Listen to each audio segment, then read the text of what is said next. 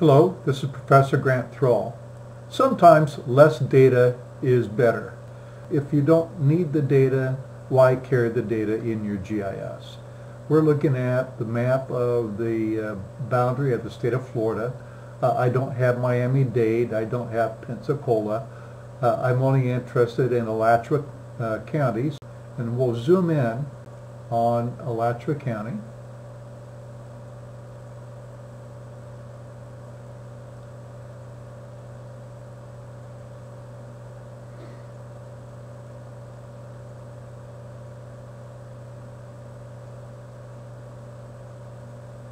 And here we have all these nice polygons for the parcel polygon file, but I don't really need the parcel polygons. I only need a centroid of each parcel polygon. A centroid is calculated by drawing a rectangle around the polygon and then connecting opposite apices, opposite corners, and where the line with straight lines, and where the lines intersect becomes the centroid. That's one measure of the centroid. The problem is with that, and just a note, is that ask yourself, where is the centroid of the state of Florida? The centroid of the state of Florida, if we put a rectangle around that map that we first looked at, is off the coast of Tampa, off the coast of southwest Florida. So centroids may or may not be applicable in all situations, but for property it generally is. Properties are generally fairly compact and regular shape, especially when we're dealing with housing properties. Here I have this map full of these polygons, and let's see how long it takes just to refresh this map. Now I have a very speedy, state-of-the-art for the era computer,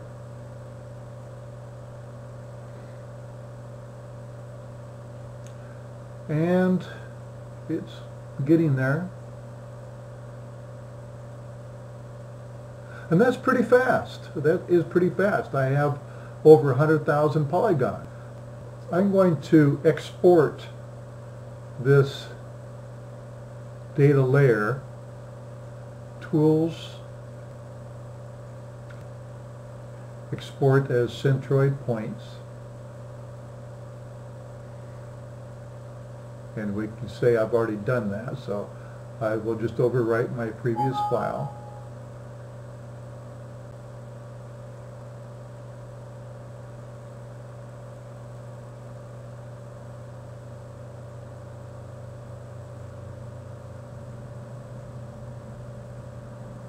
So I'm drawing my 100,000 roughly polygons. And then there's my points. Let's compare. Here is my draw with the polygons, which we just witnessed, and here is the draw with just points.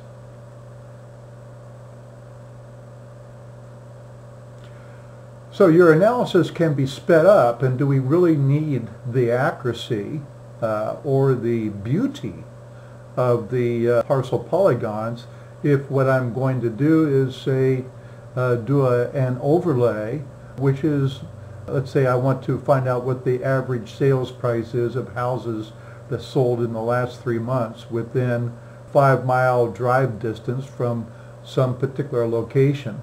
I don't really need the polygons for that. The points are just fine. Operations will speed up. I will zoom in on some place randomly within Alachua County. So those are my points.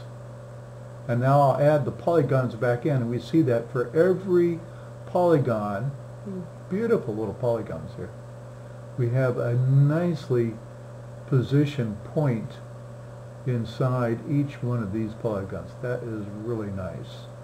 So that's how you create a point data layer from a polygon data layer using Maptitude, and it really comes in handy.